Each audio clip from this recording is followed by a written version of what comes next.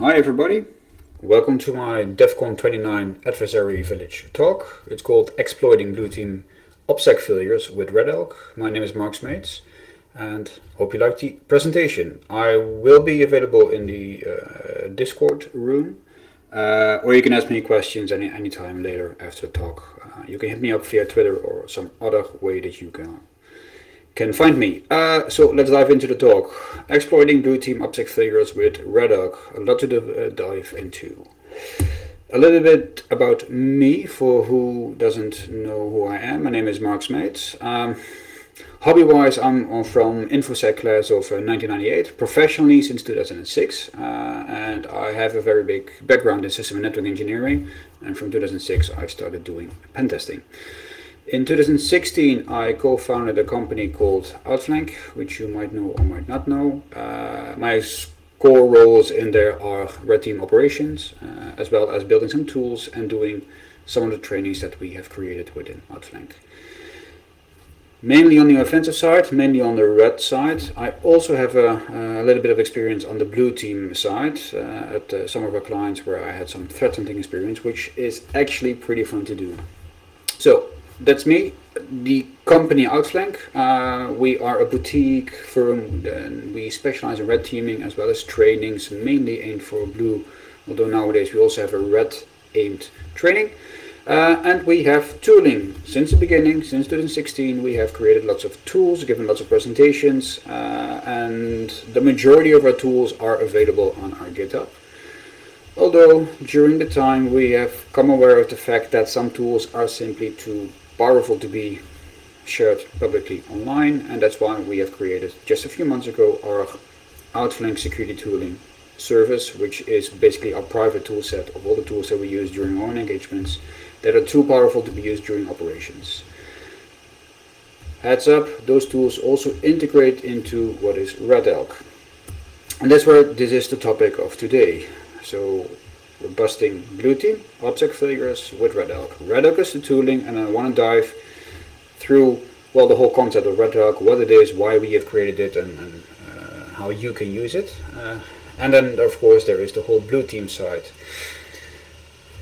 And the blue team makes mistakes as well, OPSEC mistakes the same as red team does. So those are the main two topics for today. But before we dive into that broader sense, we need to discuss how we, and with me, I mean Outflank as well as myself, how we see red teaming. If there's one thing that I would like you to take away from this talk is that we believe that red exists solely to improve blue. Yes, we do simulated attacks, but it's not a wrecking ball approach. It's not that we come by, smash everything apart, knock down the blue team, walk away, loot the gold and start laughing. No, far from. We see it as a sparring match. We see it as a training for blue, which means that it's fundamentally a different goal. We try to train the weaknesses of the blue team and try to improve them for actually when the real deal happens with the real attackers. Yes, our simulations, our red team engagements contain real punches, real movements. It actually may hurt both sides, but it's always better to have a practice hit on your face than a real hit on your face. So we exist to train blue. No wrecking ball.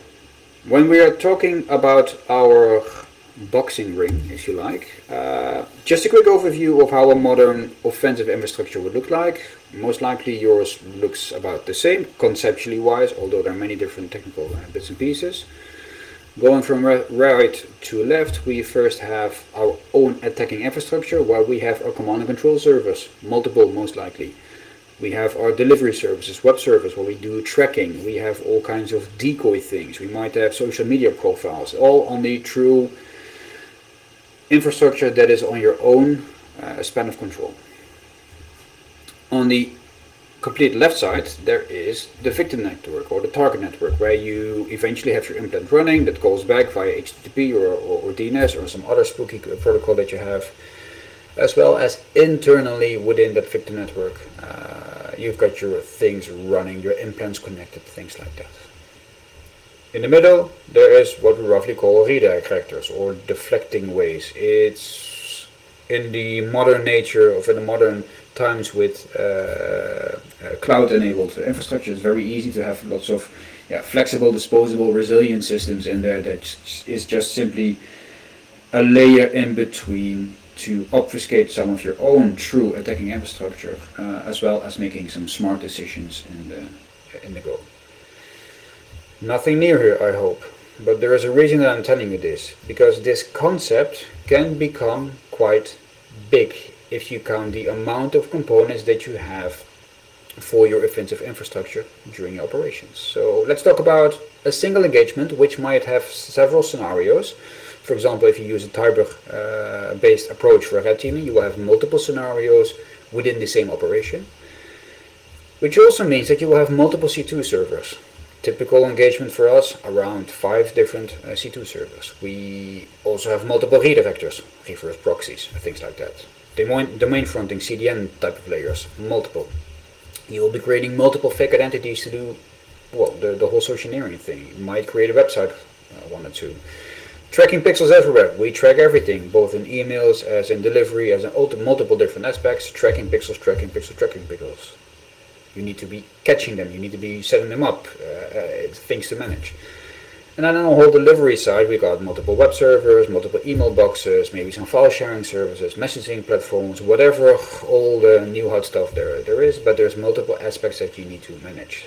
That's all front facing. On your backend side, you will have generic backend components. Let's talk about communication channels that you have internally with your team or also with the white team. You will have your own test labs. You will have all kinds of log aggregation. Log aggregation is where RedELK actually comes in.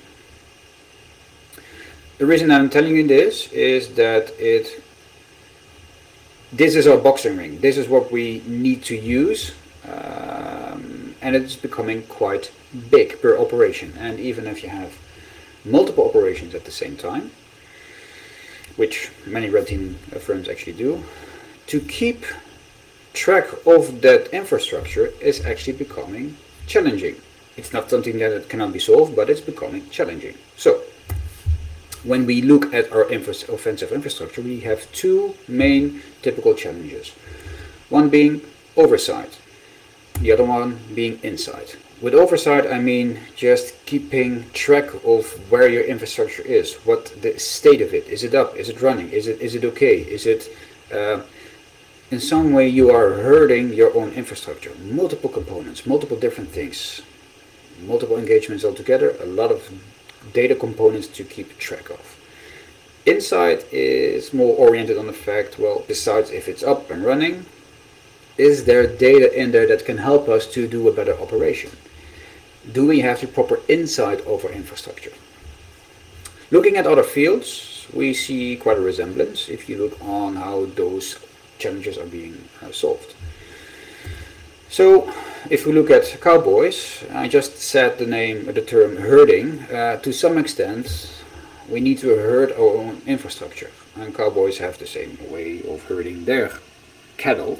They use dogs to keep everything in control, and that gives them some way to, well, manage the herd in that sense.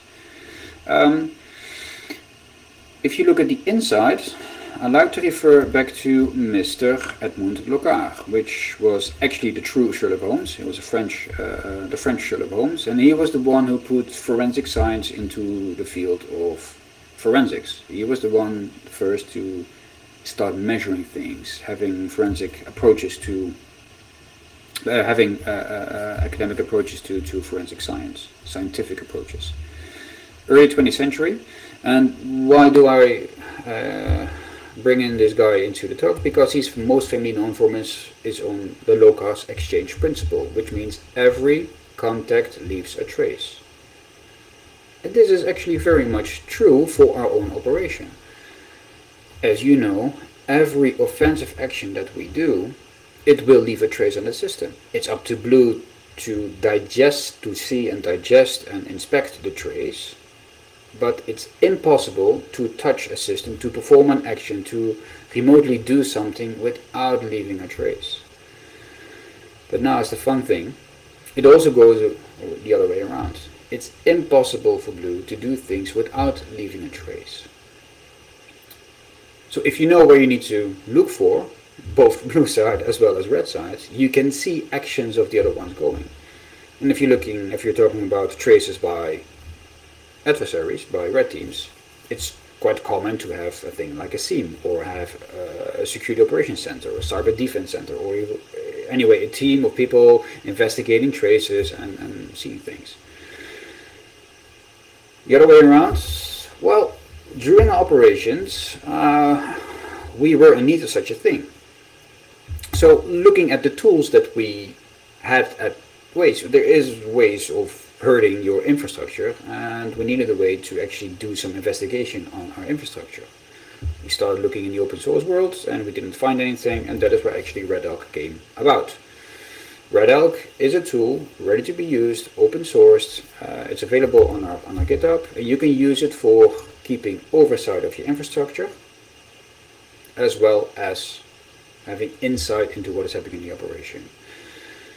And it's important to understand both aspects of this. And RedELK is during operation by us and by the other ones who use it, most often used.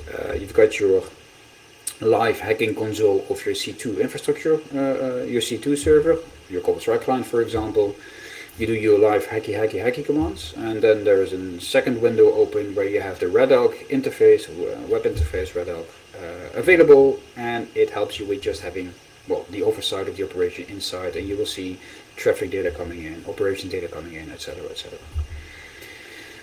Like I said, it's available on our GitHub, and I've written a few blog posts explaining why we need it, getting you up and running, and achieving operational oversight. And in the next few months there will be some more blogs probably coming out. RedELK, the name of course comes from Red being offensively oriented and ELK being Elasticsearch, Logstash, Kibana, the technical stack that we choose for actually making this tool. So, diving into RedELK, looking at your infrastructure again, slightly different approach to this. On the most left you have the target network. You've got your implant running, so there's attack and C2 traffic going first to your redirectors or your first line infra, and from there on it's being filtered and it's being put onto your C2 service that you have in your backend. Nothing new here. How does RedELK fit into this whole process? Well, here you got RedELK. It's in your local infrastructure. We have it on-prem. You could be running it in cloud. We prefer to have it on-prem. But there are connectors installed both on your redirectors as well as on your C2 servers. Data connectors, data feeds. We use FileBeat a lot. And from there on it is put into a Logstash filtering, and it's put into an Elastic NoSQL database, and Kibana is the interface, the web interface for actually searching through the data. And that goes both for the redirectors as well as for the C2 server components, or you could be hosting your own website or whatever. You can pull the data and actually put it into the index of RedELK. And there's also data copy happening on the backend, so there are some rsync scripts happening to actually copy downloaded files, to have screenshots and all kinds of other operational data of your operation, and pull it back to your central RedELK server. Because, well, in the end you will have 5, 6 or whatever C2 servers for a single operation. You do not want to be logging into every specific C2 server to search for that specific screenshot. You want to have it all centrally, locally in your RedELK instance. RedELK does a few things. It indexes data, it enriches data that is coming in. It has lots of dashboards in there. You can create your own dashboards, and there's lots of search. Well, it's a search-based solution. So that's the core functionality of any Logstash or Elastic stack. It's based on open source tools, so you can modify it yourself and change dashboards or whatever. You are free to do that for yourself. In recent versions, we have also added a Neo4j Docker instance as well as a Jupyter Notebook Docker instance, meaning that the Neo4j is used to import output from Bloodhound. So besides the Elastic stack, You will have also a Docker instance with Neo4j, and you have a Jupyter notebook for quick searching through data. And this is really awesome because now you have operational data of your C2 infrastructure as well as from traffic data, but you also have knowledge about the Active Directory environment of your target. And by using the power of Jupyter notebooks, you can make very quick queries on pulling data or matching data, both output from your C2 server as well as data that is within your Neo4j instance. For example, you could be searching for usernames that are or new incoming beacons, pick out the username and immediately go through your Neo4j instance and see what if this is a path going to actually domain admin or any type of admin group that you would like. And the Jupyter Notebooks is a way to actually quickly make those queries and have you generate quick output. It's really awesome, and once you get used to it, it's really powerful during your operation. That's the core RedELK with both the red team, and you might as well give the white team some access to dashboards and as well as the whole interface. Right now we mainly have it for the red team, and we use Jupyter Notebooks to make data extracts that we can give to the white team. But hey, do your thing, you can quickly give access to your white team, give the white team access to RedELK. But looking at the oversight, there's still a target SOC or a SOC within the target network. And as analysts do, they start analyzing when they have a hunch of something that's going bad. So they are doing several things. They are analyzing, investigating your info. So they might be querying your specific redirectors, or they will put data onto what I call online security service providers. Think Spamhaus, VirusTotal, IBM X4, multiple different domain classifiers, spam sandboxes, all kinds of different ways of analyzing pieces of malware as well as infrastructure. Now it's the fun thing that those security service providers as well will be, these are automated things, they start querying your infrastructure as well. So if you look at the log data of your redirector, you will see, you might have the option of actually having a SOC analyst investigating as well as some online security service providers. They might be investigating your infrastructure, they might be querying it, they might be looking at your specific URI path of your implant with different user agents, for example. And now we're getting into the whole scene part, because if you have a big pile of logs about your operations, C2 servers, as well as from your redirectors, traffic data, you've got a big pile of logs, and you have a rule-based approach of looking for things that might be suspicious in your own data, as well as querying online resources like VirusTotal to see if an IUC of your own implant or your own uploaded file is already known at VirusTotal, for example. Well, all of a sudden you have a SIEM type of functionality. So this is where RedELK fits into the bigger picture. If you look at the logs of your redirector as well as your C2 servers, you will see that there's not that much data in there, so we will be needing to do some enrichment. And this is where, well, the data enrichment that we have within RedELK comes in. We do multiple things. If we talk about traffic data, we map it to geo-IP data. We check if it's a DOR-based address. We take the ownership from IANA databases. We look at reverse DNS, and all that type of data we are put it into the same record, and it's stored within the stack, within the database.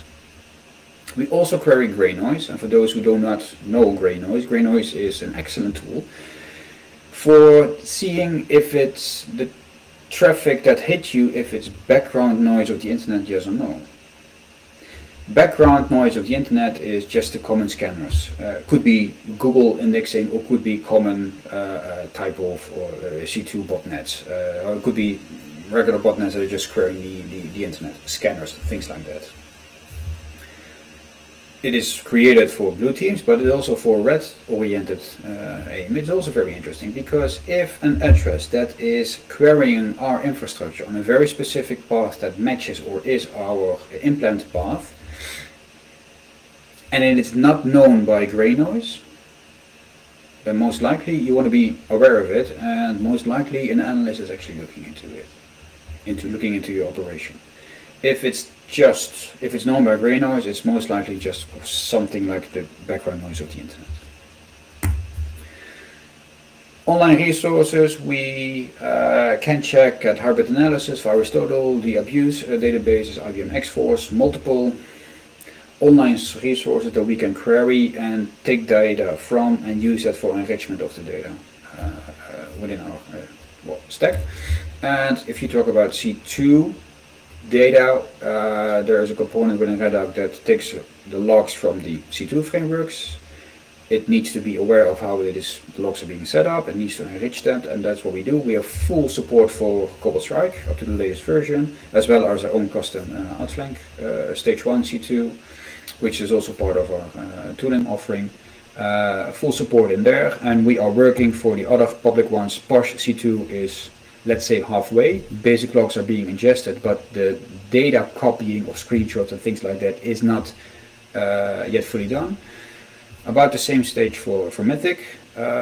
Mythic has created an option, seam logging option, that you need to enable if you install the team server. And from there on, if you install the RedELK component, it actually takes up the logs, ingests them properly, but there's no data copying happening on screenshots just yet. Working on that.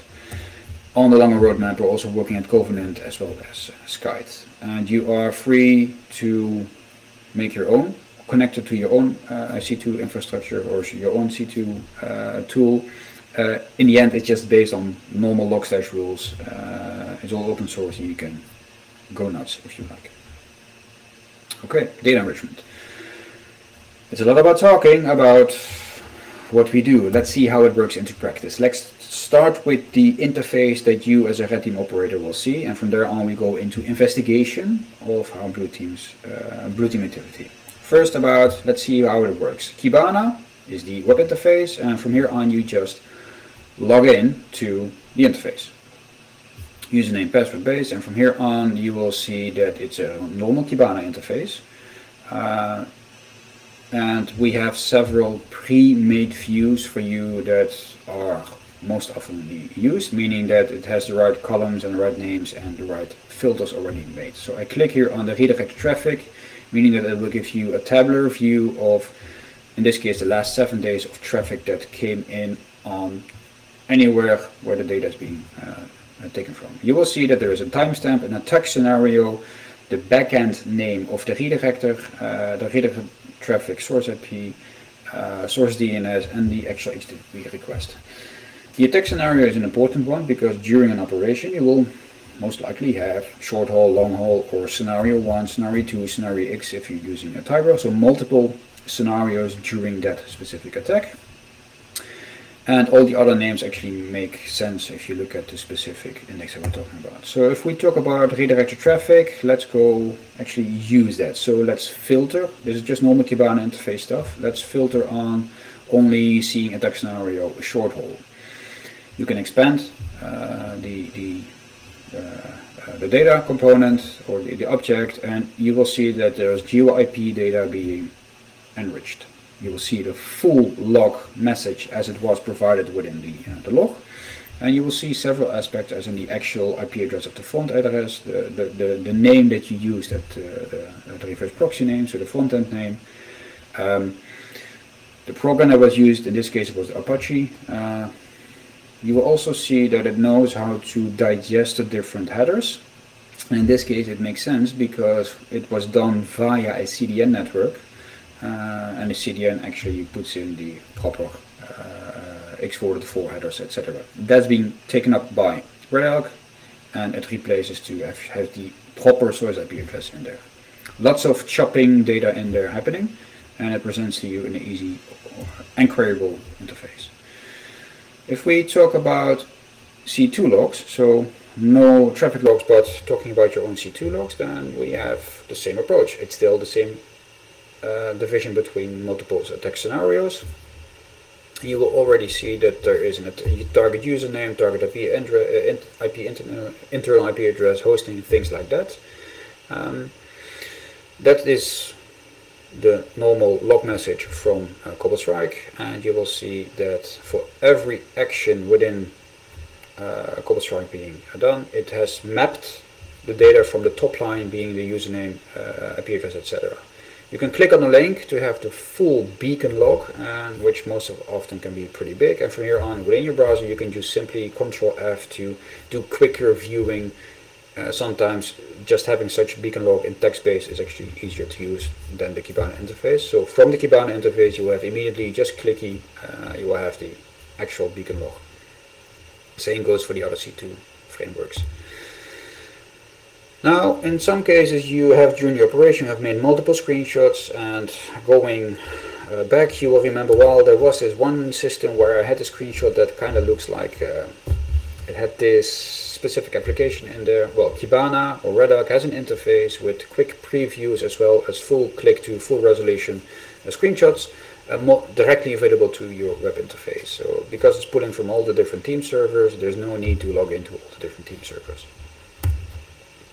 The same approach goes for keystrokes as well as downloaded files. Another one is a central overview of all your IOCs. As you know, that Cobble Strike and any other C2 framework will generate an IOC, an indicator that is being ingested, and from here on you have that view. You can search through it, but with the power of Kibana, you also have the option to quickly just export the data and present it to your white team. So you go to share, you will click on CSV report, you will generate the CSV file. It will take some time, but now the RedELK interface or the RedELK service is making the interface, the file for you, and it's just a CSV based off the tab that you see right now.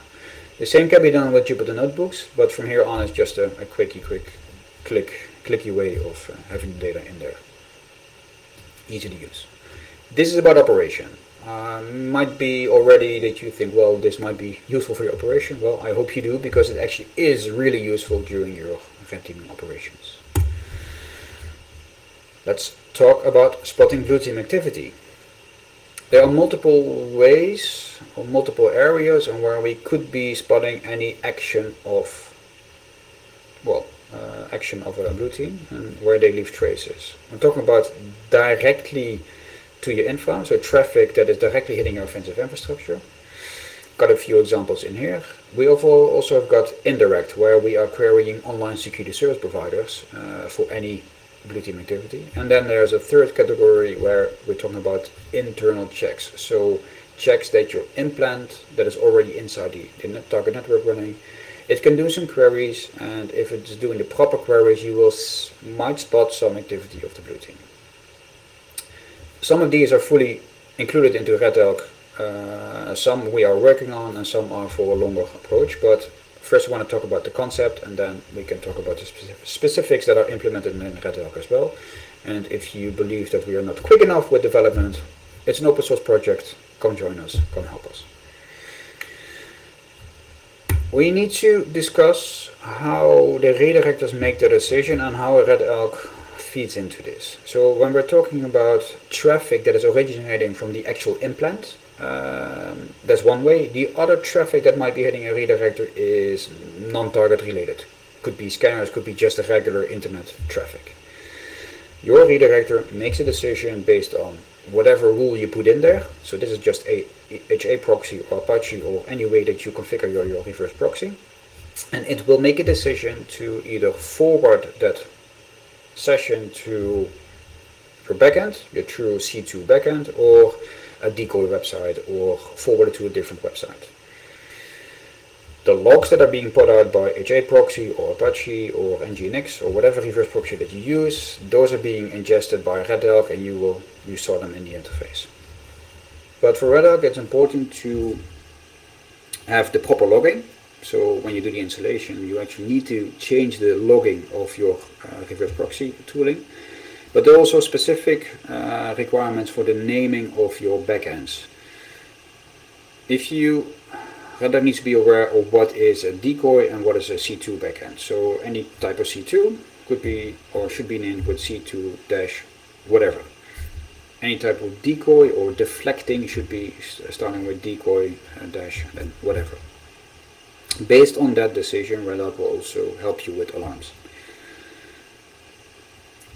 The redirector is making decisions, that's important.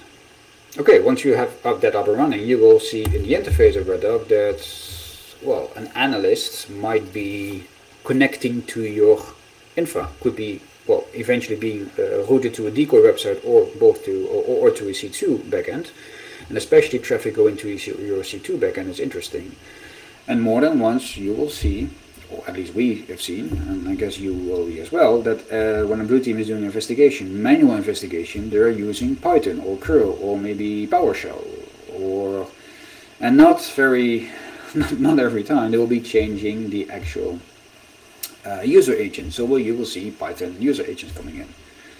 And more than once we have seen that they first tried it from the breakout point of their SOC internet uplink, but also maybe via a Tor address. So multiple ways that will be querying your, depending on the actual path and the backend that is being chosen by a redirector. This is interesting to see, well, is there any happening, any investigation going on.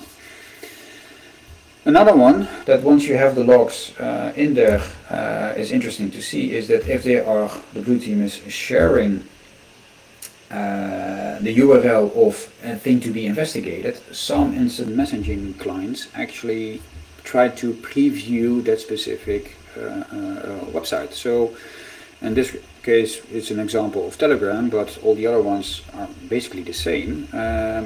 They will try to make a preview, and as you type, for every new character they will be trying to get a preview of that host, so they will be connecting to that host. Interesting to see, and a clear indicator if, well, you see these types of instant messaging apps with a user agent come by and querying your C2 backend infrastructure. That's interesting. So that's directly oriented at your own infra. Let's talk about indirect, so via online security service providers. What I'm showing you here is the interface that a blue teamer would have, in this case for a Symantec, the ADR product, Symantec ATP. And I've highlighted those little checks or options where it says submit to sandbox or submit to VirusTotal. Well, you might think that's not smart to do, because once it's in VirusTotal, it will have a hash, and we as a red team, we know the hashes over our pieces of malware, so we can query VirusTotal, well, have you got results for this specific hash? And VirusTotal will tell you no, it's not, or if it's there, then most likely, as we have not uploaded the malware piece ourselves, the blue team has, and then there is a big indicator that you have been compromised, that the attack is compromised.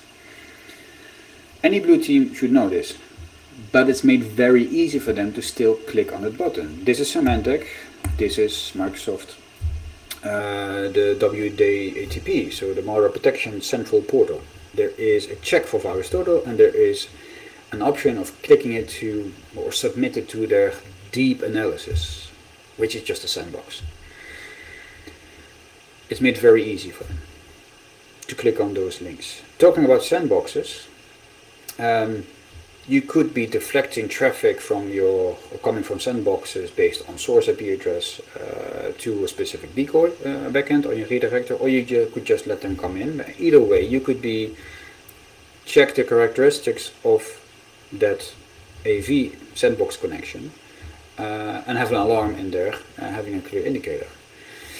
So, doing some tests during a training that we did. This is just a mapping of, I believe it was over an 8-hour period, when on purpose we actually tried to hit sandbox connections, just to have a bigger data set of how sandbox connections looks like. And this most likely maps back to your own experience that you might have with a sandbox connection.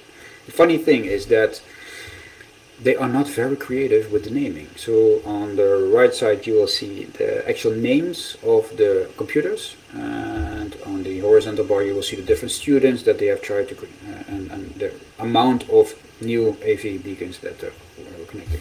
So let me just zoom in. You will see the names that you will probably recognize: admin PC, John PC, Tequila Boom Boom, virtual PC, admin dash something, win dash, all the typical Windows evaluation images. Not very creative. So this is a clear indicator, which of course you already know, is that there is something fishy going on. But we can also generate alarms based on this, even if it's not going back to the C2 backend. Another one that I want to highlight is domain classification. Here you will see RedELK already does this. There is a config file where you enter domain names, and from there on, well, in this case I entered outflank.nl, and it's querying IBM X-Force, McAfee, as well as Blue Code in a periodic way. And you will see that for some reason at IBM X-Force we have an error getting a reputation, but that's okay, we still have 2 left. And what's interesting here to see or to look for is changes in those classifications, and to see if it's actually a bad reputation, so if it's a rogue type of thing. We went through all the different data or the different classification groups that those domain classifiers have. We picked out the rogue ones, and as soon as there is a mapping of your domain into one of those categories, you should be getting an alarm. Interesting other area where you can do spotting blue team activity is on the internal. So checks on the internal way of coming from your implant on the internal network. And let me give you just a few examples. First of all, the damn nasty KRB TGT. Many networks still have not an automated way of changing the password of the KRB TGT. So if you come into a network, and you will see that in this case, even 2010, the last password set of that specific account was 2010, and later on in your operation all of a sudden it's being reset, well, chances are big that it was a blue team initiated change. So the KRB TGT is very specific, but you can use the same thing for specific admin accounts or other accounts. And it's hard to judge when a normal password change would be, but if you have 5 admin accounts and all of a sudden they are changed in the last day, it's a clear indicator that, well, if all admins start changing their passwords, they are onto something. So blue check is a thing that helps you with actually outputting this information. It's a COM-based thing that communicates via OPSEC, and it outputs in a certain way that RedELK actually is able to ingest. I'm not sure if we have open sourced it just yet. How about certificates? Here we do a CERT check for a specific website, our outflank.nl website, and this check gets the data from the certificate out. It checks to see if it's being SSL intercepted, or if there's a SSL intercepting a corporate proxy in a way. If this changes during an operation, then the blue team has, well, enabled SSL interceptions, which they might often not always do from the beginning, and it's a clear indicator that, well, something has changed. You need to be aware of blue team investigations. Okay, as a summary, if we're talking about direct based types of indicators of investigation, or maybe we should call it indicator of analysis or indicator of detection, I don't know, I don't care, but if we look at the directly based things, we can check for analyst traffic, so specific Tor IP addresses, curl user agents that are going straight to your C2 backend. That's a clear indicator for analysis. Deflected traffic, for some reason your redirector logic has said, well, we need to deflect this to our decoy website or some to other thing. We can make alarms based on that. Blue Code, other specific security vendors have very specific ways of querying your infrastructure, and you can have insight into the data, and later on we can have alarms on that as well. Instant messaging, I show you. A funny thing is, if you know the IP ranges of blue teams, which you might know over some time, if those IP ranges are connecting to your infrastructure, and even if they go to a decoy, if they are going to deflected decoy backend, or if they go to your true C2 backend, you want to be aware of any type of blue team IP address accessing your infrastructure, because it immediately is that suspicious. And then there's generic C2 scanners and AV sandboxes. Having RedELK, you will have proper insight into what those C2 scanners are doing and where they're coming from. Not directly alarm related, but it's very helpful to have that insight. That's on the direct traffic. If we talk about indirect, we're talking about AV hash. Let's check virus total or hardware analysis. But it's also an infra blacklist. So if you have configured to RedELK, if it's aware of the URLs that you use, if you're aware of the IP addresses of your infrastructure, specific TLS CERTs, so the hash of your CERT, we can check that data onto, well, public lists of known bad IP addresses, URLs, and certificates. And the domain classifiers I already showed you. Looking at the internal side, we can check for the password resets, a TLS interception. Another one that we have already included is the security tool checks. So an unexpected change of the EDR tool is being installed. That's a clear indicator. All of a sudden, they have done something for more investigation. We are working on checks for log forwarding, security config, as well as accounts login, where we log forwarding if there is a change. All of a sudden WEF is being enabled, or WinLog read is being enabled, things like that. It's a clear indicator that something has changed that you need to be aware of, and most likely is related to blue team activity. We can check for very specific security config changes. This is a very broad topic, but it is a category that needs to be mentioned. So if you have an implant doing some checks and all of a sudden, well, you can check many different security parameters, local security policies, and if those change, why would they be changing during operation? And then there is an unexpected change of the accounts are logging in. If you land on the box and if you go through the Windows event view of the past 10 logins or the past 100 logins, you will most often see a clear approach of what accounts are logging into this machine. All of a sudden you see service accounts logging in, or all kinds of different things. It might be aware, it might be an indicator for you that you're not as stealthy as you think. How to get started? Need to tell you a few things. On the planning side, a RedELK installation is intended per operation. Could be having multiple scenarios, but it's for one client, if you like. So do not mix clients. Do not make a central RedELK server where you put into everything together. You want to nuke the system because it contains highly confidential data. You want to nuke the system after the operation. It has 3 main components: the RedELK server itself, a connector that you install on your C2 servers, and a connector that you install on your redirectors. There are several important identifiers used during the operation, and you want to make them clear at the beginning of your installation. That is the attack scenario name that you use, as well as the component name that you use. So the component name is interesting or relevant for the C2 servers and the redirectors, and the attack scenario as well. Those are also parameters that you need to put onto the installer on the C2 server as well as the redirector. An important thing to know, and I mentioned it before, is that the default logging of Apache or HA proxy or any type of other reverse proxy is not sufficient. We've put on the wiki, which is on GitHub, and both on the blog post series, we have told you, or we put examples, configs in the RedELK code as well, how you change the logging to be specifically ready for Apache, to include header logging and explicit names of the front end and back end. Things like that. It's already in there, but you need to enable it, otherwise, well, RedELK is blind for traffic data. Then you do the installation, you get the release on GitHub, or you can just try the master branch, whatever you like. Then there is a first step in creating certificates and the installation packages for both the ELK server, the C2 server, as well as the redirector. You do that with the initial setup.